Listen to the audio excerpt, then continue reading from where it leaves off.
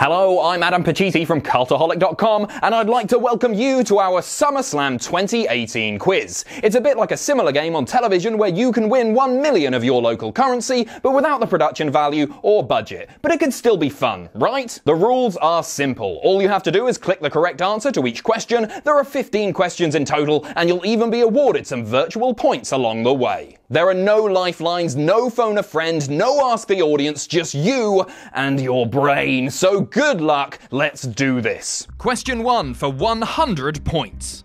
SummerSlam is known as one of the Big Four pay-per-views, but which of these isn't considered to be in the Big Four? A. Royal Rumble. B. Survivor Series. C. WrestleMania. D. Great Balls of Fire. Answer now.